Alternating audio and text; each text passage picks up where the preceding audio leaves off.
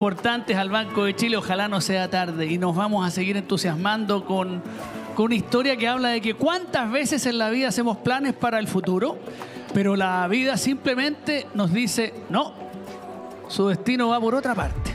A veces nuestros sueños no resultan como queremos, como deseamos, y a veces lo deseamos con todas las fuerzas, pero no es así. Esta es la hermosa historia, la bella historia de Marcelo y de Gilda. Un regalo, escuchen bien, al corazón.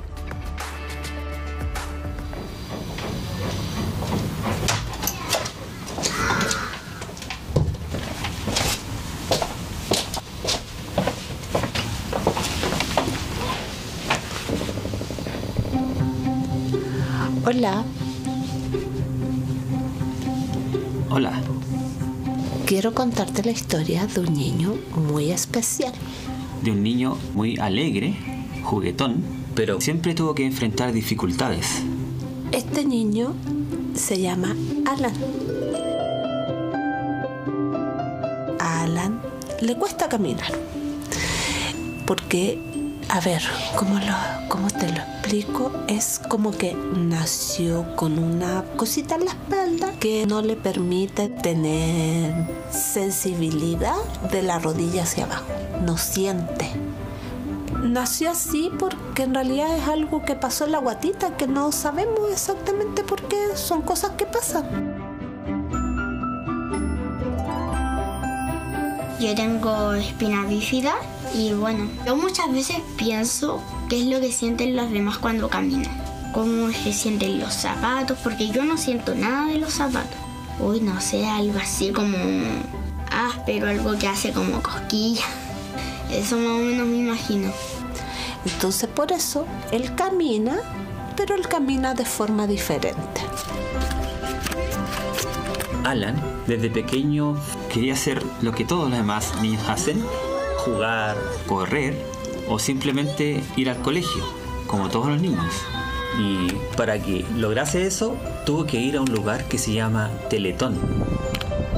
La Teletón es un lugar grande, como entretenido, lleno de luz. Él es como que llega a su casa. Como que él no lo ve el lugar donde él se rehabilita, sino que él lo ve como un lugar donde él lo pasa bien, donde él disfruta. No es un lugar cualquiera, es un lugar muy hermoso, lleno de vida, donde él recibió mucho amor. Él llegó muy pequeñito a Teletón, a los 3 años. Él llegó en una silla de ruedas y ahí tuvo que aprender a caminar. En la Teletón me han enseñado que no me tengo que rendir, a que yo puedo. Alan ha superado diferentes barreras, tratamientos, operaciones, pero con nada de eso él baja los brazos. Le ha costado, pero todo lo que él ha querido lo ha logrado. Por ejemplo, a Alan le gusta mucho bailar. Es una manera de expresarme, mis sentimientos, lo que siento. Por eso me gusta bailar. Para Alan no es una dificultad su condición. Él vibra con lo que hace, le encanta lo que hace. Hoy en día, este niño ya tiene 10 años y gracias a la Teletón y gracias a el amor que le entregó a la Teletón, Alan es un niño feliz. Porque en realidad es un niño que no tiene límite. ¿Por qué yo te estoy contando la historia de este niño, de Alan? Porque Alan es nuestro hijo. Hola, mi amor. Pero Alan llegó a la familia de una forma diferente. Yo no lo tuve en la guatita, pero lo esperamos muchos años. Oye, quedaste un poquito chacón, así que... Nosotros queríamos formar una familia, pero no podíamos tener guaguita. A Alan, nosotros lo conocimos de 3 añitos. Yo primero estaba en un hogar, porque a lo que tengo entendido, mi mamá biológica no me podía cuidar. Cuando nos presentaron a Alan, nos dijeron, él no camina, tiene esta condición. Cuando te dicen eso, igual es fuerte. Para nosotros fue no saber a qué nos íbamos a enfrentar, cómo iba a ser, si realmente íbamos a poder o no sacarlo adelante. Pero cuando a nosotros nos muestran la foto de Alan, simplemente me quebré y dije, no, yo voy, acepto. Yo quiero ser padre de Alan. Cuando mis papás me fueron a adoptar fue un momento increíble. Yo me sentí muy, muy feliz. Porque bueno, yo por fin iba a tener una familia. Es como mágico. Y es como el abrazo, es como ya, es mi hijo.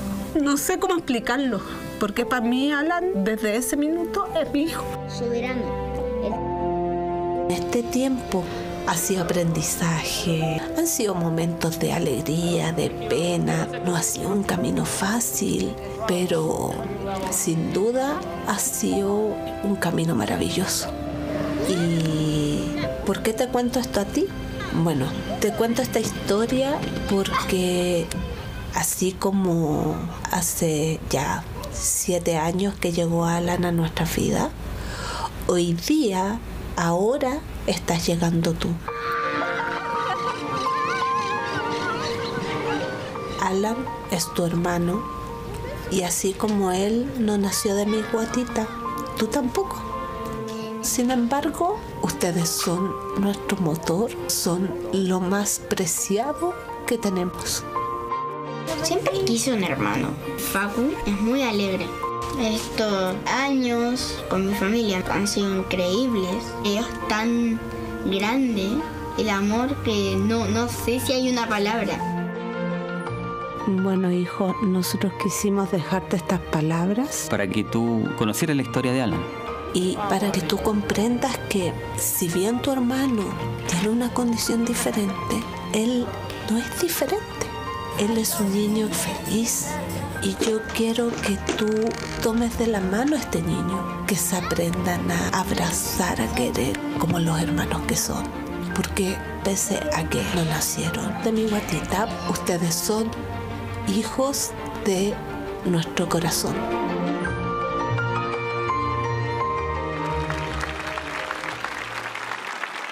Aquí están Alan y Facundo, hermanos de corazón, hermanos de felicidad. ¿Qué más pueden pedir estos niños por tener estos padres maravillosos? Aquí está su madre, Gilda, y su orgulloso padre, al igual que su madre, Marcelo. Te vi bailar hoy día en la mañana, Alan. Sí, Lo hiciste increíble. gracias. ¡Qué buena! Oye, qué linda la historia que tu mamá y tu papá le cuentan a tu hermano Facundo. Ahí te estamos viendo cómo estabas bailando en la mañana. Un aplauso para Alan. Miren, qué look. Extraordinario. Marcelo, tú cuando estaban en el proceso de adopción, te presentan a Alan. Claro. De hecho, me presentaron una foto y yo dije enseguida, ¿quiénes somos nosotros para negarle al niño una felicidad de tener una familia, de pertenecer a una familia? Si nosotros nos damos el paso en decir que sí a la adopción, y hablo en general como un proceso, los niños no van a poder ser felices y tener familias. Así es. Así que yo pido a toda la gente que no pueda tener hijos o que quiera tener más hijos, que vayan por adopción, ya sea de niños como la edad de ellos que llegan a los 3 años, o niños de 11 años, de 10 años. Ellos todos necesitan una familia. Entonces esto es muy importante. Importante, claro. Y tú dijiste, ¿quiénes somos nosotros para negarle a Alan Claro. y también a Facundo después Claro. un hogar, una familia? Ujú. Y yo le pregunto a Gilda, ¿quiénes somos nosotros para negarle la rehabilitación a Alan? Nadie, ¿no? Nadie. ¿Tenemos que empujar? Sí, tenemos que seguir adelante y sacar adelante la campaña, porque es muy importante. ¿Por qué es tan importante? Porque los niños se rehabilitan no solamente en la parte física, sino que del alma. Porque ellos, o sea, como ustedes ven, Alan no solamente va a sus rehabilitaciones a Teletón, sino que también pertenece a un grupo de baile. Él le encanta lo que hace. Él vibra con lo que hace. Y por eso nosotros estamos muy agradecidos. Oye, Alan, ¿y qué se siente tener estos padres tan maravillosos? No, se siente increíble. Increíble, ¿no? Sí. ¿Ah? Increíble. Increíble. ¿Y tener un hermano? No, también. ¿También? Increíble. ¿Bacán? Sí. ¿Sí? ¿Cuál es tu sueño? Chuta, tengo como 30 sueños. ¡Ah, qué bueno!